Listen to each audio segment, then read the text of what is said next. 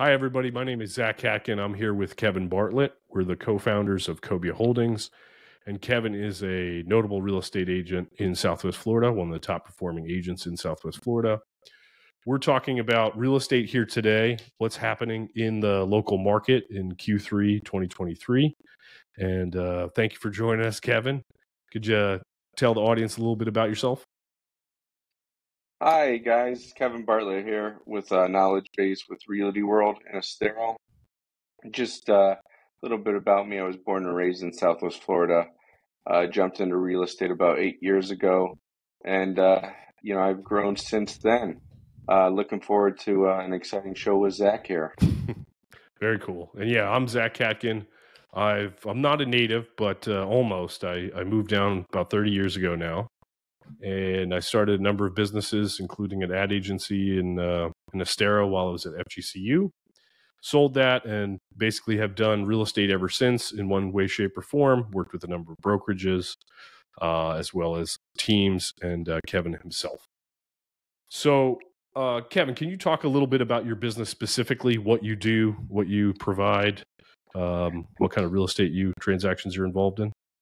Yeah, so what we do is I'm specifically geared towards the Bonita Estero area, and then, just overriding due to what people like and what they want. Naples and Fort Myers area as well, with Cape Coral often too. But, we specialize in selling our lifestyle down in Southwest Florida. And we specialize in marketing our properties in luxury communities to the fullest extent possible. We reach out to different, states, different countries to bring our buyers, to our listings and to make sure our sellers have great communication throughout the whole process and have a great experience. So they were, send referrals from up north. Gotcha. What is there a price range that you typically deal in, or number of bedrooms, that kind of thing? Like what size houses are we talking about generally? Well, that's a loaded question. People always like to ask that, right? They think you have to sell $1 million house to sell another $1 million house, which, really isn't the case down here. We have such a broad aspect of life and different, types of people. A lot of people, they start with a condo, they move to a villa, they move to a single family house, and then they move to an estate home and a golf community. So we specialize in selling our lifestyle and golf communities around our Southwest Florida region. Gotcha.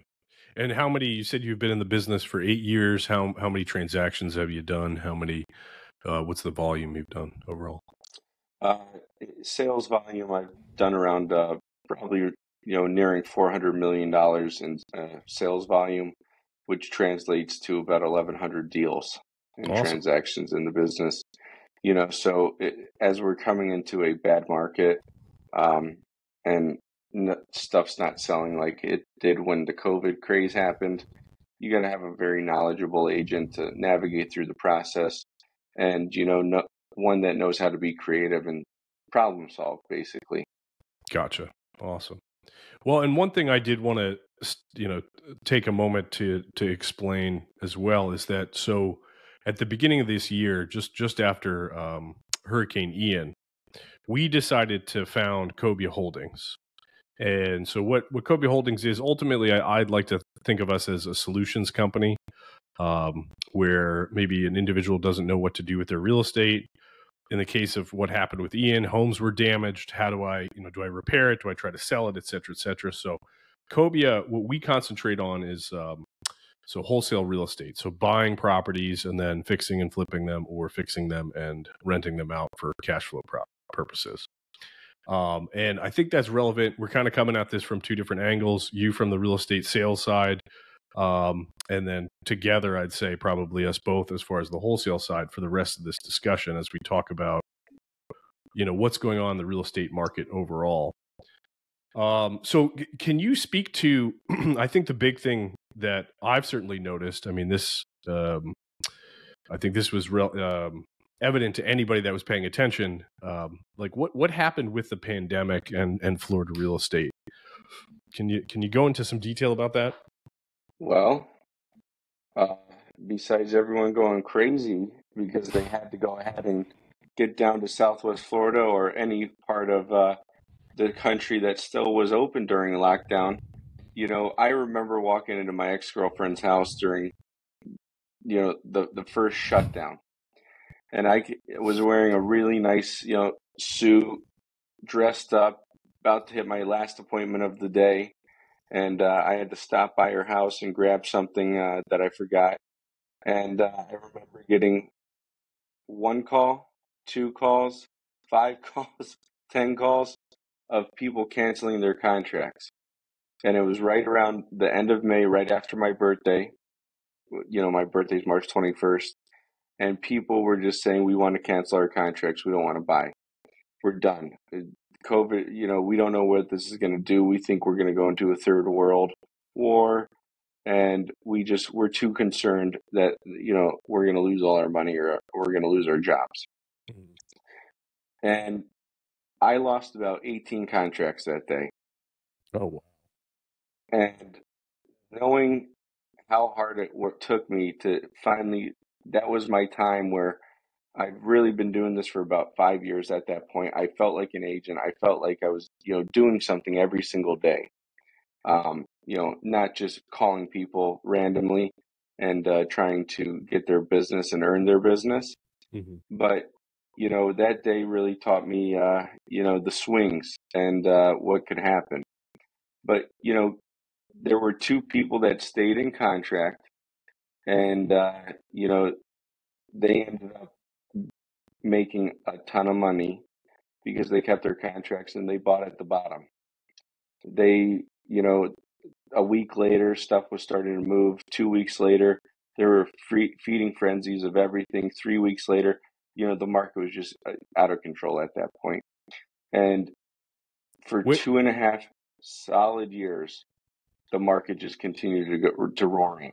gotcha. So it took about 3 weeks or a month between it totally bottoming out, people being deathly afraid, to all of a sudden the mass migration that happened, exploded the amount of deals that were taking place and the amount of homes that were being sold.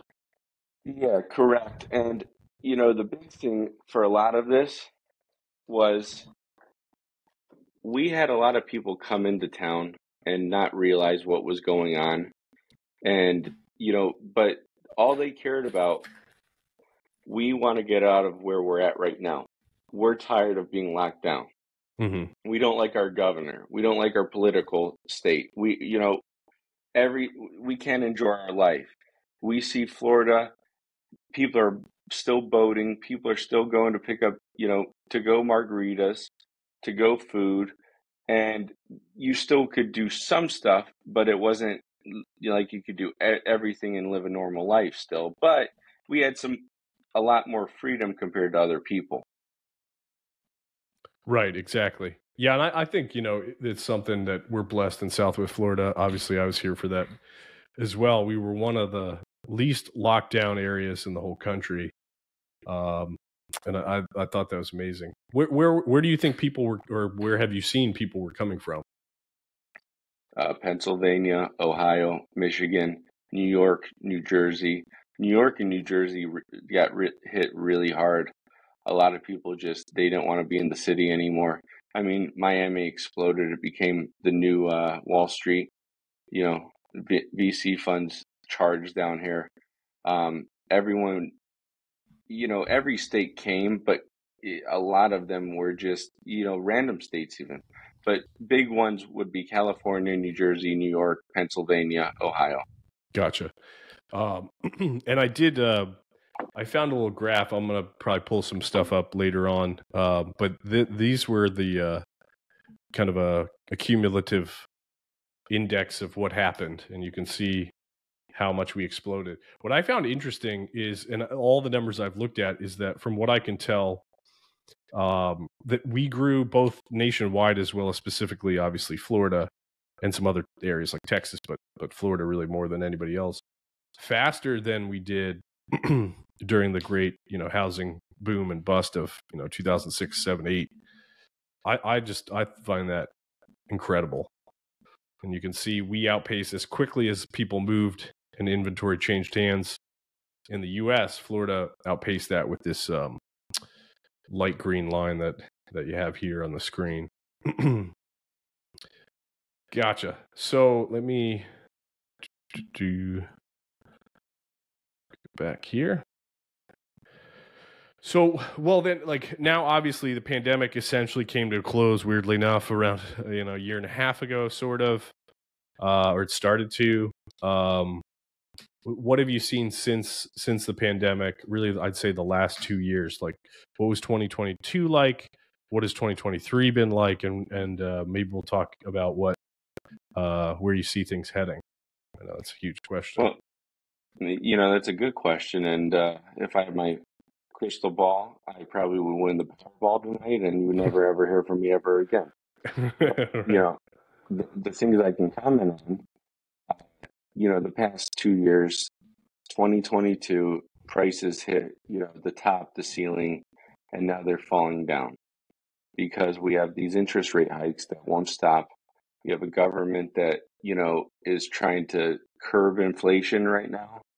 And what does that do to all, basically the $300,000 and $400,000 homes are crushed right now because those are the people that, paying 8% really hurts. Hmm. Um, Luckily, in a market like we're in, you mostly deal with second homes, cash, uh, financing not contingent on closing the property. It's just, kind of secondary money. But right now, what saved us last year was Hurricane Ian.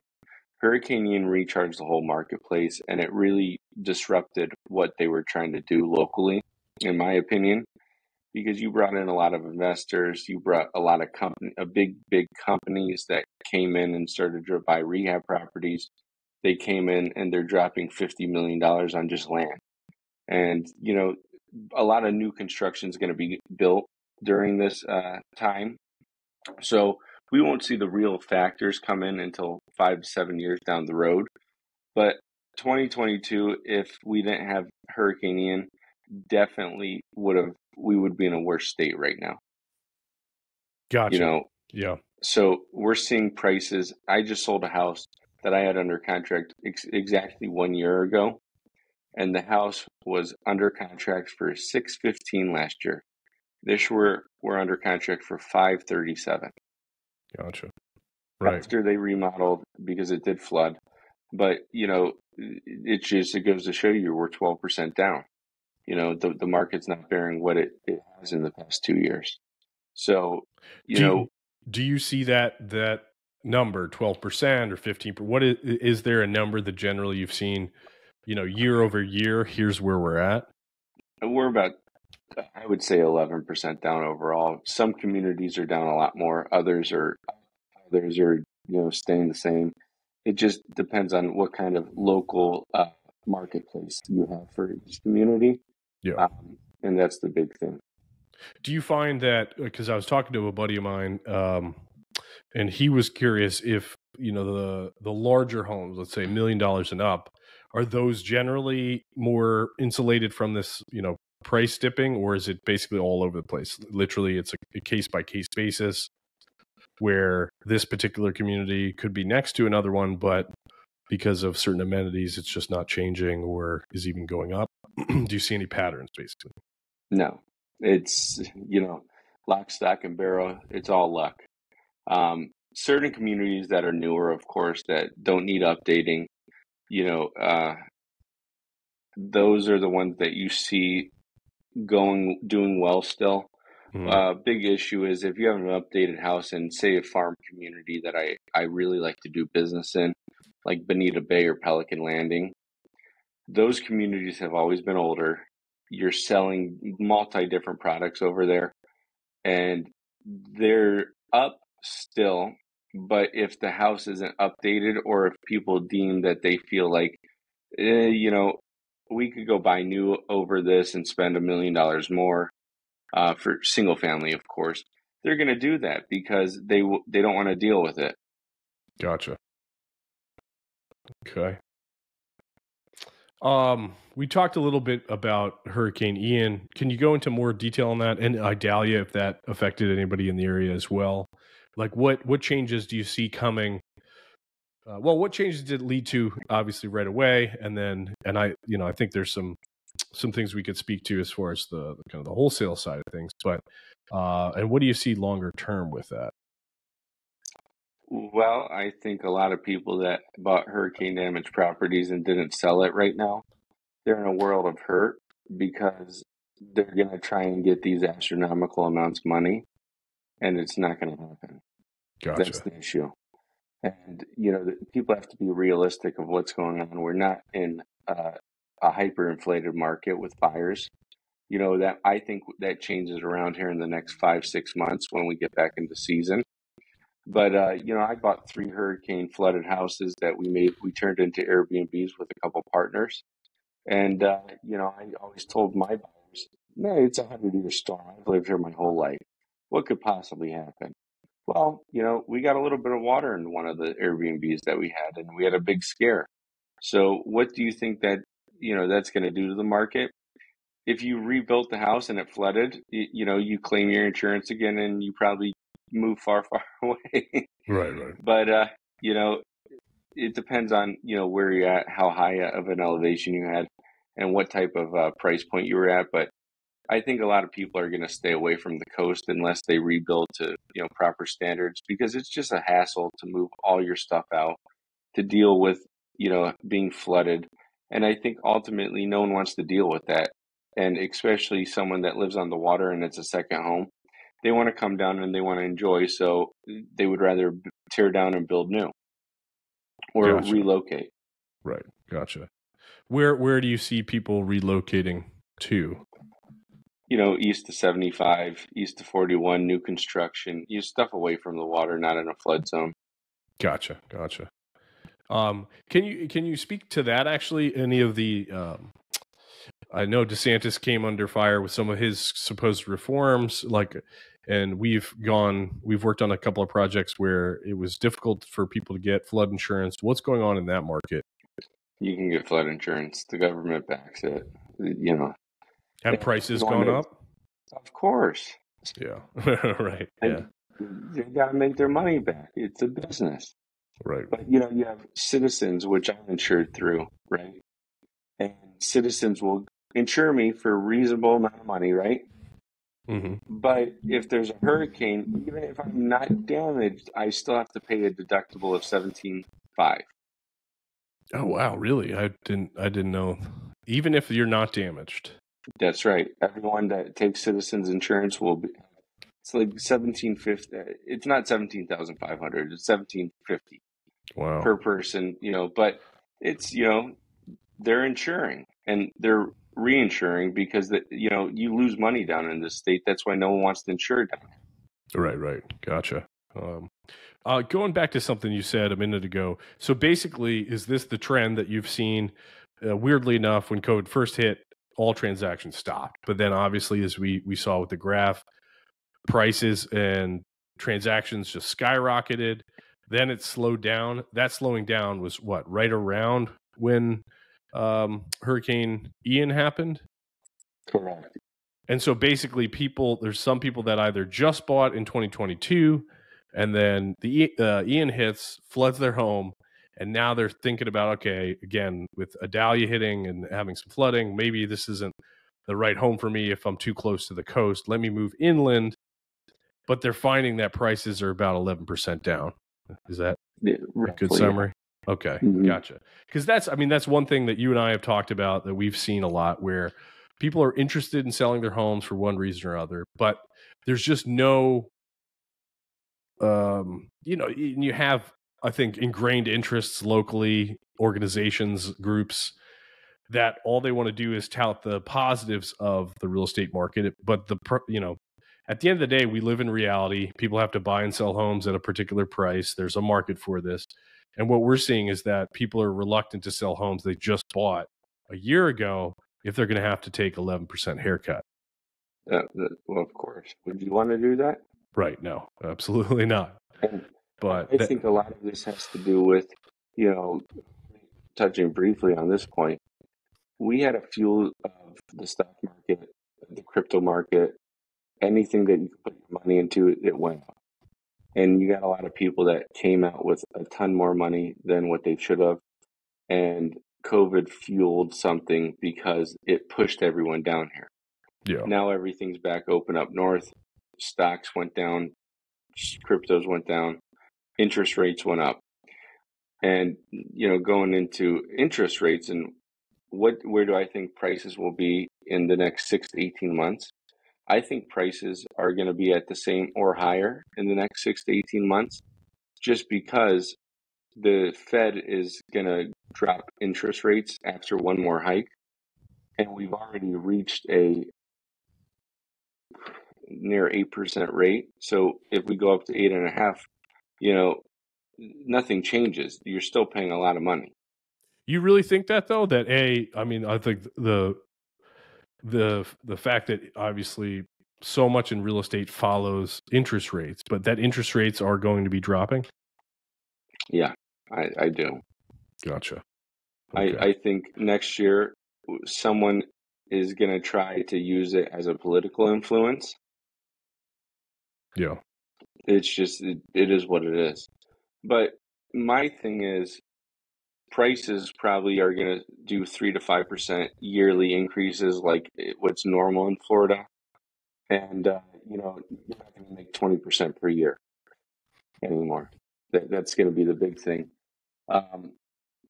My thing about, I just bought a new house, right? And I have a 6.5% interest rate. My first house I bought 3 years ago to move into, my interest rate was 2.75%. My total payment was $1,300. My total payment is $4,500 now. Yeah. For $100,000 more. If I still had my first house, do you think I would have moved? Right. And I think, that's where interest rates and pricing is going to get really tricky, because if interest rates go back down to 5.5%, it's going to start a feeding frenzy of buyers again, because they're going to want to get in before they hike rates up again. Mentally, because rent's not really dropping around here. It's just kind of staying the same. With that, people just can't comprehend selling their house with a 3% rate, even though they have a ton of equity in it, and going to a new house to pay more per month. Gotcha. Right. And that does make a lot of sense. Even if they're able to pull out that equity, it's basically, from their perspective, getting drained much more quickly, and they're paying way higher for the, something similar or, around the same price range. So that's right. It does What make a lot about of you? sense. What do you think? Right. I think rates are going to continue to go up. I think they for multiple reasons. In fact, I can share my screen again. Let's provide a counter argument. I think this graph is fascinating. I found this on the census. So, not to interrupt you, in 2024, October 1st, if rates are down, what are we going to put a wager on this for? I'll do $100. All right, $100. Okay. All We'll right. go. Yeah, a year from now. That sounds good. But I found this graph fascinating. It's not exactly what we were talking about previously, but you can see where people migrated to. And you can see even in New York, New Jersey, people even moved to more rural areas of New York, New Jersey in the Northeast. This kind of speaks to something we were saying, but maybe we can get back to that and talk about rent specifically. But Jamie Dimon. So this was a couple days ago. Yeah, 2 days ago. World may not be prepared for Fed at 7%. Right. So Jamie's calling for 7%.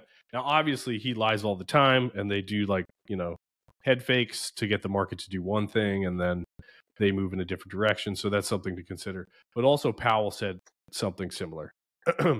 And a strong or a high rate means a strong dollar. Puts pressure on the world. There's a lot of geopolitical stuff happening, and unfortunately affects everybody. But so yeah, I mean, the economy's still clearly we're in a recession. I don't think anybody would actually deny that at this point. You look at inflation, you look at the cost of goods, you go to any fast food place, restaurant, the grocery store, everything is super expensive. But I think there's more pain to be wrung out of the average person, unfortunately, and that's what they're going to be doing. So I think the rates are going to creep up, and things are going to continue to slow down. With there's kind of a larger thesis or plan there, but that's my prediction. All right. Well, when I take $100 next year. Right. So do you think, I'm curious, do you think, yeah, that's good. I mean, the one thing I haven't really factored into this is it being an election year and how right before, 6 months, 3 months before, rates drop, gas prices drop, et cetera, to help, sway public opinion in different directions. Is that basically the crux of your argument? Correct. Yep. Gotcha. All right. Yeah, that does make sense. But I still think I think there's more pain to be had. I mean, I see a continued slowing of the market personally. No pain, no gain, right? Right. Exactly. So, and an interesting thing that you noted that I did do some research on, kind of a separate topic, but basically rent's becoming a gigantic business, and a lot of the major investors for conventional commercial real estate and office supply is going into just regular residential rentals, which I find fascinating. So, and they're investing all over the country. So one thing that we've talked about a bit is how weird this market is right now. There's very low inventory. People do want to sell, but they're confused about, the price drop that's happened. So we've come to the conclusion that this is one of the rarest market opportunities where it's both a good time to buy and sell. Mm-hmm. Can you speak to that a little bit? With it being a good time to sell? Well, both buy and sell. So if you were a buyer, why is it a good time to buy in Southwest Florida? If you're a seller, why is it a good time to sell? Oh, well, here's, the one and only. Selling right now, you're going to pull all the opportunity costs out. You might sell for a little bit less than what you could have a year ago, but you can never time the market. So you're still getting out ahead. And you can also probably wait. If you sell right now, you can wait out the market and create either go back to your primary home. You can move locally in Southwest Florida, upsize or downsize. But most people are going to take chips off their table, and most likely downsize if they stay. But people are still selling houses. They're still selling them for 100 times more than what they were before COVID. And you never know where the market's going to go. So, I mean, that's all the consideration itself. If you're buying down here, you're going to pay absurd amounts of rent. You're never going to be able to, come back, and you can always refinance. So if you like the house and you're going to stay there a long time, I don't really see the big point of overpaying, because everything in real estate always goes up in value over time. So as long as you have a good agent and you're smart, that's really what you need to do more than anything, is just have an agent that really cares and wants to work with you for your whole entire purchasing career, in my opinion, because they won't sell you something that they don't have faith in. Gotcha. Okay. How much, if you had to estimate, between pre-COVID and then at the absolute boom of Q4 2022, what do you think the average home price was up to, like percent wise? Like it grew from 200 to 300, so it increased 50%. Oh, it's 400 plus thousand. That's why our conforming loan limit went up nearly $100,000. just to stay, be able to make sure people could still buy in Collier County specifically. Hmm. But I bet you're into the fours. It had to double. Gotcha. So the price increase was around 100% from, you Oh, know, 130%, I would bet. gotcha. Okay. One quick graph I found that I thought you might find interesting is this one here. I couldn't believe, and it basically tells the tale that we've talked to many homeowners over the last couple of months that are in this exact scenario, especially if they're in a condo. Mm-hmm. And this was for Lee and Collier County. Actually, I think this was specific to Lee County. And obviously this is an average, but if you look at especially this green or teal graph, we had a huge spike towards the end of 2022, and now we're in August of this year. The latest data that they had, it's down 58% there, the sale price. And that's, over the last 12 months. Now, this is an average, so maybe people in a particular community that were affected by a hurricane or something liquidated, and so that skews the numbers to some extent. But I just think that's I don't know, astronomical. I would agree. I mean, I specialize in Bonita Estero, right? Mm-hmm. And the communities I like are Wild Blue, Esplanade Lake Club, Miramar Lakes, Pelican Landing, and Bonita Bay. Shadowwood, sometimes depending on the client, but it's crazy. So many people go to Pelican Landing, to Bonita Bay, to Wild Blue, to Esplanade Lake Club, and to Miramar Lakes to shop around to see which community fits their lifestyle the best. Mm-hmm. And ultimately, those values you're showing me, a house in Wild Blue, I could kick myself for. I should have bought 4 from Lennar when they dropped the prices from 700,000 to 550 for Somerville twos on the big lake, because those houses are now selling for $1.2 million. The big boys in Wild Blue, they were selling for 700. Now they're selling for 1.7. Mm-hmm. In Esplanade Lake Club, they were selling, 850. Now those are $2 million. Miramar Lakes, it was $1.6 million. Now it's 3.2. Everything there, Bonita Bay included, everything just doubled without an inkling, and people just, they saw their home values go up and they were out. They Gotcha. thought we were hitting the top, and that was it. Yeah. I wonder if can you detail like Bonita Bay? What do you see in Bonita Bay? What do you like about Bonita Bay? What are transactions doing in there right now? They're doing pretty well, but they're stacking up on inventory again. I just sold a high rise in there for 2.2. We got a fantastic deal. It was worth 2.6, Mm-hmm. but the guy needed to sell because he bought new construction in there. But ultimately, I mean, stuff's closing within 97% of list price in there if you're priced right. I love Bonita Bay because it has the marina access directly inside. You can join golf, you can join the beach club, and then it has the beach shuttle as well. Pelican Landing, I like because the golf course, the colony connects to it if you want a little newer and more modern. But without a doubt, the ferry that you get with Pelican Landing specifically is the best. Just Mm-hmm. you can't beat that. Wild Blue and Esplanade Lake Club, they're resort style boating communities, and that's Miramar Lakes as well.